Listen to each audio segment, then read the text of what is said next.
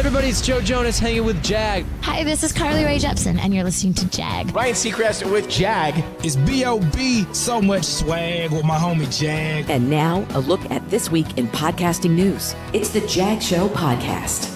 Welcome in. I am John Gay.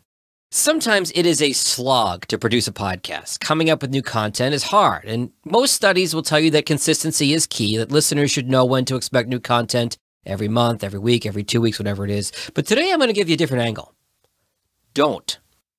People have such limited attention spans. Don't ask them to spend time with content that even as the creator, you aren't confident in. Case in point, yesterday's press conference from Michigan's Governor Gretchen Whitmer. The CDC was pressuring her to shut the state back down since we lead the nation in COVID numbers right now. Governor Whitmer, who, full disclosure, I am a fan of, refused to do that, shut the state down, but she did call a presser yesterday afternoon. So rumors are swirling about the announcement of a 45-day lockdown for Michigan and all kinds of other stuff. Well, what did the governor do? Nothing. She emphasized the importance of vaccines and new COVID treatments and social distancing and masking, but she effectively changed nothing. I was expecting news, and I got none. Just more jokes about governments having meetings to decide to have meetings. When delivery doesn't meet expectations, you turn people away. You turn them off. The same is true of your podcast, which reminds me, no JAG Show next week due to some scheduling conflicts. Don't put out content just for the sake of putting out content. Okay, on to this week's news. More from Steve Goldstein and James Cridland's look at Apple's 2 million podcasts. Only 8% have over 10 episodes and have released in the last week. As I've said before, competition not as stiff as you thought. Only 8% have double-digit episodes and are still releasing weekly. Link to this study in the show notes. On the other side of the device divide, we go to Android. Google Podcasts now at 100 million installs. That is up from only 50 million at the beginning of this year. Podcast hosts now say that Google Podcasts is the clear number 3 platform behind Apple and Spotify. So make sure your podcast is also listed on Google Podcasts. Theoretically, Google's going to crawl your podcast website like it would a regular website, but you can help it along by claiming your show at podcastsmanager.google.com. Link in the show notes if you need help. From two of the biggest podcasters around, Mark Maron's going to take home the first ever Governor's Award from the Podcast Academy, their highest honor.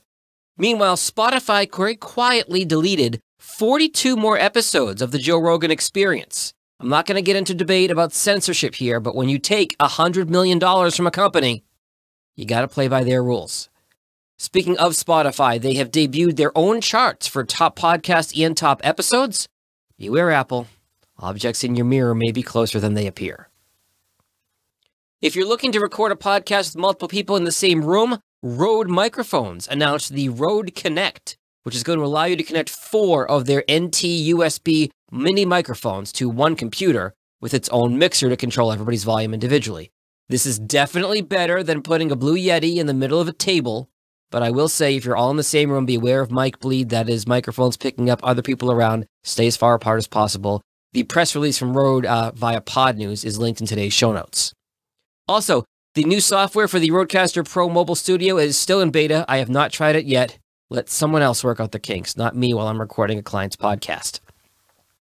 Podcasting continuing to be a silver lining in the pandemic. UK podcast host-producer Audio Boom has tripled their revenues in 2020 from 2019. They made $26.8 million last year, according to Podcast Business Journal. If you are a young podcaster, the New York Times has its 4th annual student podcast competition open to ages 11 to 19. Link in today's show notes. And this week in podcast acquisition, Libsyn has bought podcast monetization platform Glow, and Vox Media has acquired Cafe Studio, which was founded by former U.S. Attorney Preet Bharara. And finally, big piece of news in the evolution of podcasting. Gimlet Media and Bill Simmons' The Ringer, both of which are owned by Spotify, have ratified a union contract with the Writers Guild of America East. It establishes job security and paid vacation for writers, and get this, a starting salary of $57,000, or roughly 3 times what I made in my first radio job back in 2004. As always, stay healthy and stay safe. I will talk to you in 2 weeks. Later. If you like what you just heard, share The Jag Show with someone else who's interested in podcasts. You can also follow The Jag Show on Apple Podcasts, Spotify, or wherever you get your podcasts. Visit jagindetroit.com.